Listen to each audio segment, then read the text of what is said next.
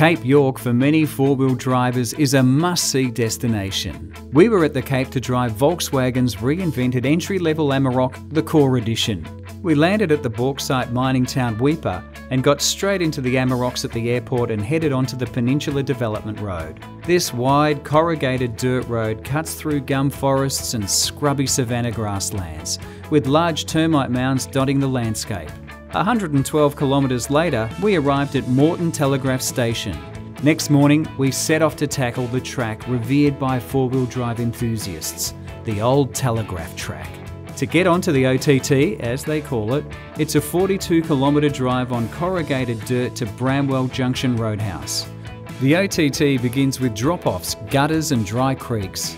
The first water crossing proper was at Dalhunty River, which was a relatively shallow crossing, but then a few crossings later we were at the hardest of them all, Gunshot Creek.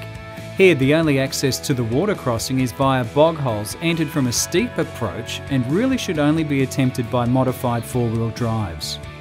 Onwards to Elliott Falls campgrounds, where you'll find waterholes with crystal clear water perfect for taking a dip.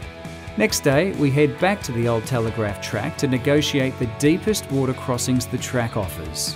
The final northern crossing is Nolan's Brook, where we discovered that the trick is to carry momentum to avoid getting stuck on the creek's sandy base.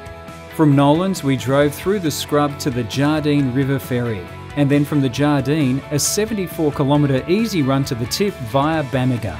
Finally, we arrived at the tip and walked over the rocks to see the continent's northernmost point. An off-road expedition up the Cape York is truly one of Australia's best travel experiences, and one that you really should tick off your bucket list.